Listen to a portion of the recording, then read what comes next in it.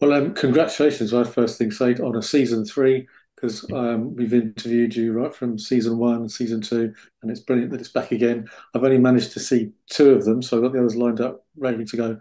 Very, very slick. They look as fantastic as they did uh, the other two seasons. What's different this time round? Have you moved it on?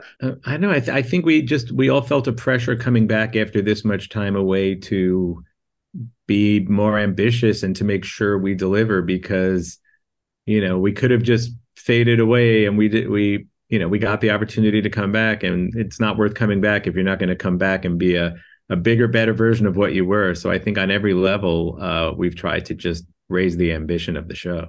So it looks like that the fight scenes, which is sort of the key things, particularly for sort of our audience, are full on furious, and I mean they sort of taken it to another level. So I think you definitely succeeded in that regard. Yes. Yeah, I actually feel that way. I said to Brett, Brett Chan's our stunt coordinator and our fight Yeah. coordinator, and I think he was so heartbroken when we didn't come back that when we did come back, he was sort of like a horse out of the gate. He'd probably been thinking about fights for 2 years that he wanted to do. And, we spent a lot of time just trying to cut down what he designed into, something short enough to put in the show. We could have had hour-long fights. Like he was just so excited to just bring it back. And I think the fights are definitely up another level. They definitely are. And if you wanted to do extras, you could just do an extended fight sequence. This is for folks like myself and our audience, because Well, you, that's you sort should of get Brett to share with you. Brett does very produced videos of all the previses of all the fights. cool. So he's got a lot of stuff that never makes it onto the show, like tons of martial Wow. arts action. You Wow. guys should just do a feature on Brett.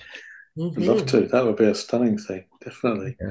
And what is Brett's background then? Is it JKD and sort of is that a question for you, I Shannon? believe I believe his large he has a seventh degree black belt in Shotokan, if I'm not mistaken, which is Huh?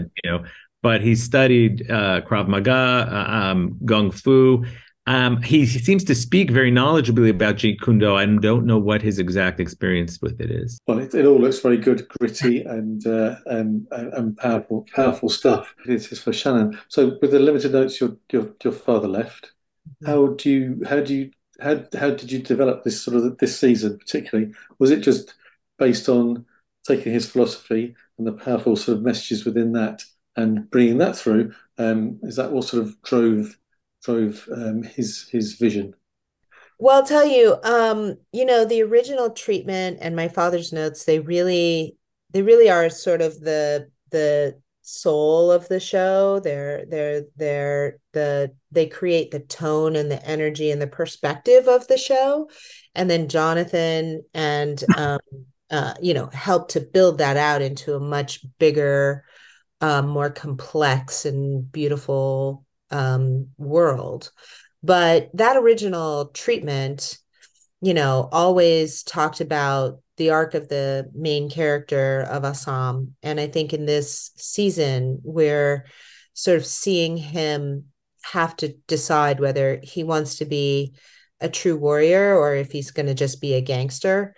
And all of the soul of that transformation and of the struggle of all of our characters in this world are energetically within the treatment of my father's, but the way in which and the just beautiful array of characters that we have and their complexities and their struggles are all things that Jonathan and Evan and Josh and the other writers have done such a beautiful job of creating. Because the treatment was created in the 60s and 70s. It was a time when episodic TV was very different than it is now. And so hats off to Jonathan. How do you go about writing that? Do you have a writer's room and everyone's Yeah, pitching in it's not. ideas It and takes a lot of people. It's not me alone. And this season in particular, Evan and Josh, who were writers and producers on the show for the first two seasons, they really took over as showrunners this season.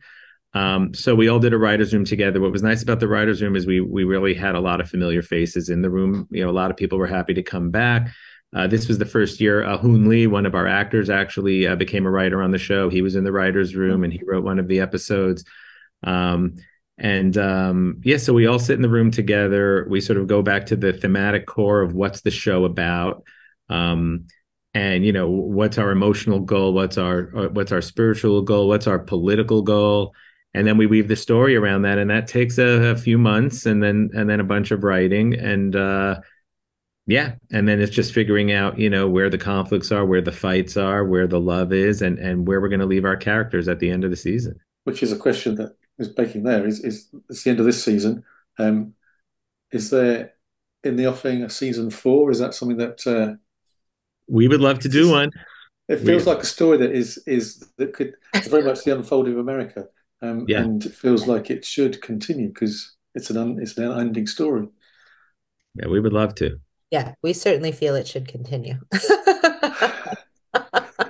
What would it take for that to happen? Is it just I presume massive success, obviously, but is it, I suppose, the changing nature of sort of the broadcasting and commissioning background? Is But that I sort of think no matter how it changes, the answer is always the same. If the viewers come, we'll be asked to do more, and our hope is the viewers will come.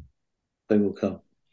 At least our audience will. It's a gift for our audience. Do you do martial arts? And if so, I did. I'm what's retired now. I write it for other people to do.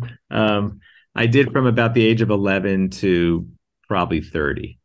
ah, um, and then just life. I had to sort of make some choices about, it was pretty clear I was never going to be that great, so I had to pick the stuff. The stuff it was writing or martial arts. I went with writing. So, yeah. But you but have a black belt, right? yeah. I was a degree black belt in kung fu, and I did. I actually in college I actually taught. I taught to sort of make some extra money. But yeah, then life got in the way, and yeah, my brain still thinks I could do it, but I'm sure that as soon as I did that, there'd be a harsh, Fine. harsh wake up call. Yeah, But do you feel that informs your sense of how to write the story and how you write a conflict and how it's resolved and all that sort of thing? the story points I don't think are necessarily informed by my martial arts training as much as by many decades of martial arts movie watching. um, there are certain traditions and tropes of martial arts movies that we either celebrate or subvert, and years of having watched Bruce Lee, Chuck Norris, Jean Claude Van Damme, Steven Seagal, everyone in between, Scott Adkins, just go down the list. Mark Dacascos, who we were lucky enough to pull onto the show this year, just that's definitely ingrained in everyone in the room is very well versed in that stuff. Well, you mentioned politics and that sort of thing. Do you think this is a particularly relevant and resonant series, um, given what's happening right now in the world and that whole idea of um, conflict and racial tension? Is that particularly why it sort of strikes a chord, do you think, with an audience, as well as having all the action within it? For sure. I mean, I think it's sort of in some ways a difficult thing to realize that our show is reflecting current times in a lot of ways.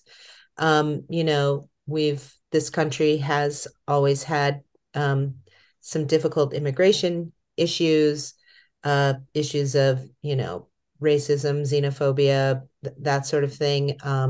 Certainly with the, Asian hate that popped up during the pandemic.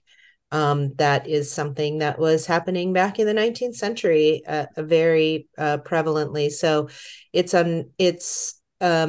I think our show does inform current times in a lot of ways and creates sort of um, a, a, a way of hopefully seeing the world through our characters' eyes and understanding that their struggle to is to live the American dream is, a struggle that everyone has. And I know that a lot of people said to me during the pandemic and during the real rise in Asian hate that our show was actually very sort of like a balm for their soul and empowering in some ways to see our characters be such strong, complex, and confident ass-kicking characters that it really helped them in a lot of ways. Moving that on as well is the role of women to all the characters is a huge sea change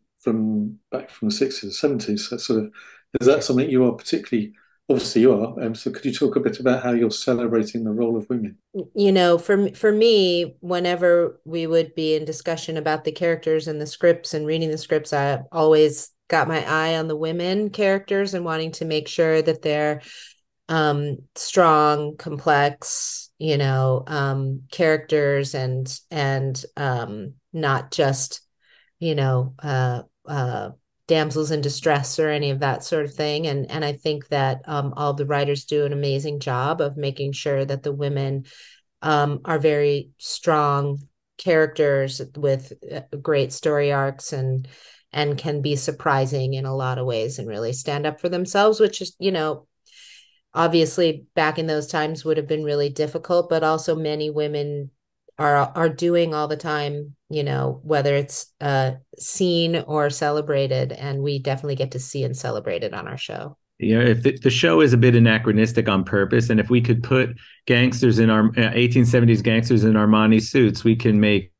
women more powerful than maybe they were allowed to be back then. I think you do a fantastic job, and I think it's a great sort of flagpole for a change and a light that's illuminating some dark things that shouldn't be. And it's a good way to do it, which is partly what I think martial arts is all about, is changing people's philosophy, personality, and the way they are in the world. So are you doing anything particular to celebrate Enter the Dragon? It's 50 years since 1973, and also unfortunate passing of your father. So is it something that you're going to look to tie anything to this, or is it just as a outside of Warrior, is there something you're going to be doing?